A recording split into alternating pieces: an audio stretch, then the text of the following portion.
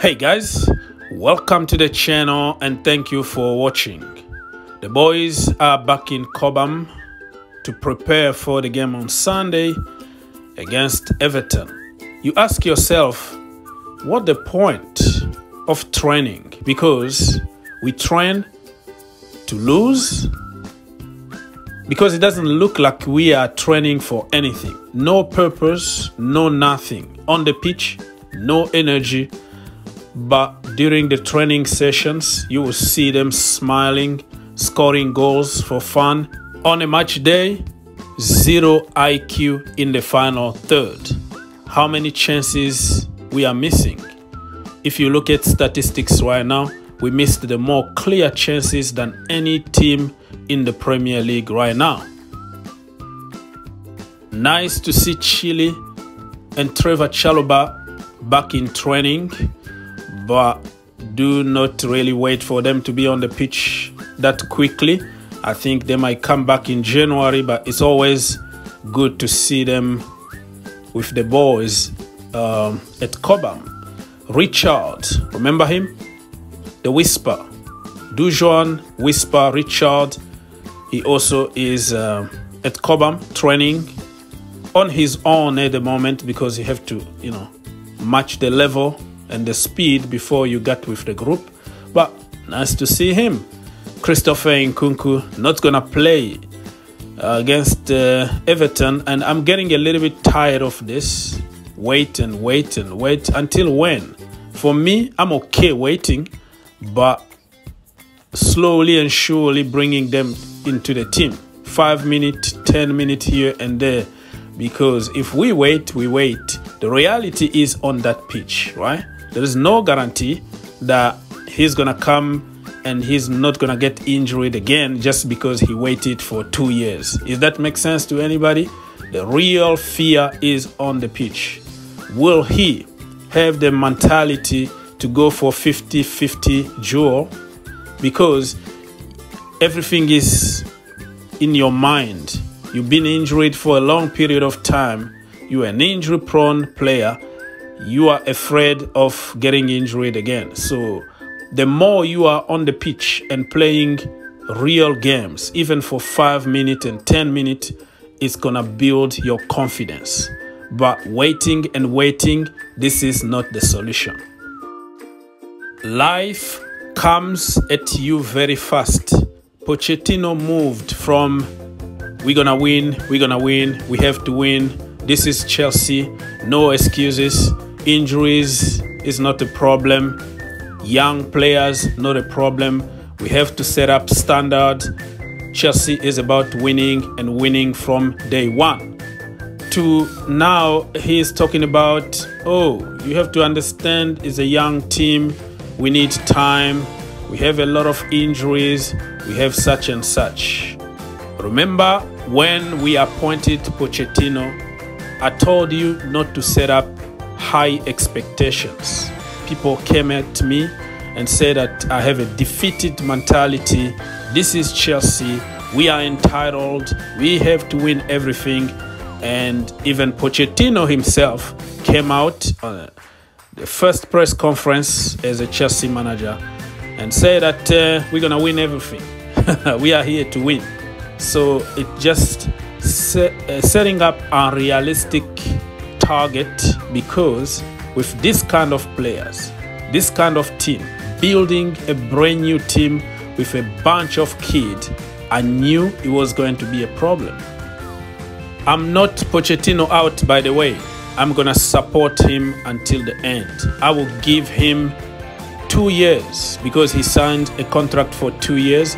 I think by next season, we might see a lot of progress from Pochettino and his boys. There is no quick fix shortcut here.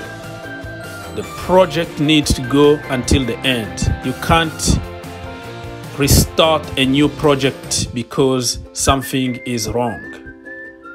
Chelsea need to change that mentality, because I've seen many people online, they want Jose Mourinho back, they want Hansi Flick, Xavi Alonso, and so on. Let me tell you something, my friend. All of them are going to need their own players and they're gonna need also time to implement their ideas. So there is no quick fix here.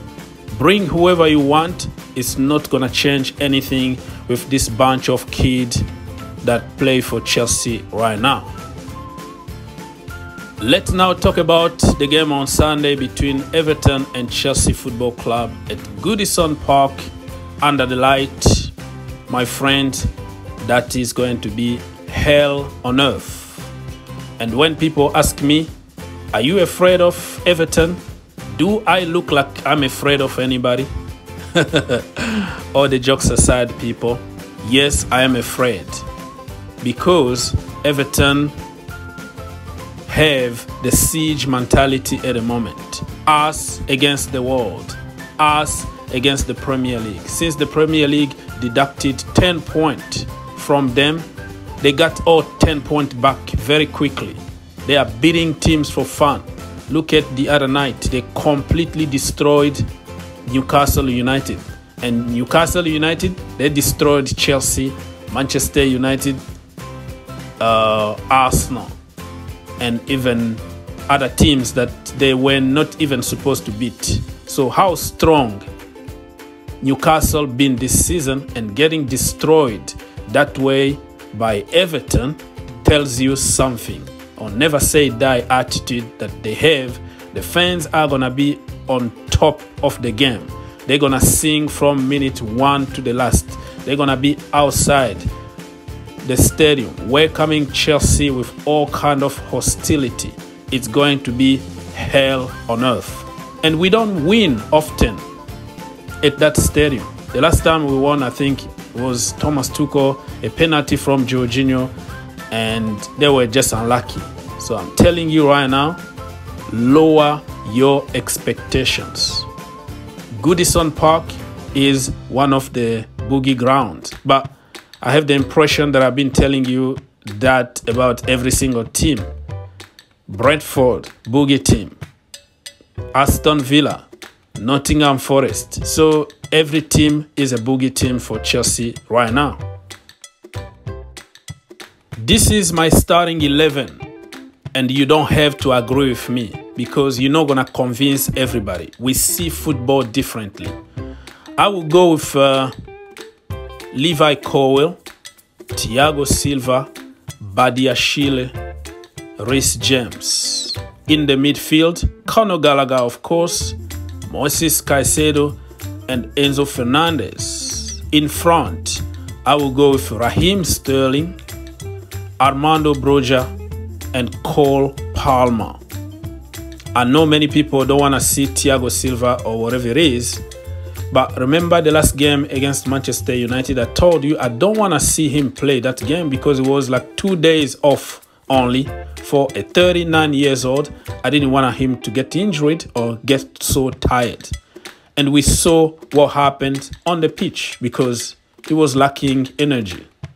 And I wanted to see Badiashile. And people know that Silva is my boy.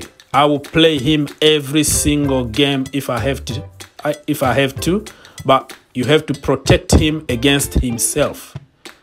And we saw what happened last game. Probably Badiashile was going to offer Chelsea more than Thiago Silva. And Thiago Silva was going to be more fresh for the Everton game. But this is not an exact science. We are just guessing. Maybe, maybe not. What could happen? You know what I mean? And other positions, I don't have to explain myself. All I'm asking for is more energy, more fight, more determination.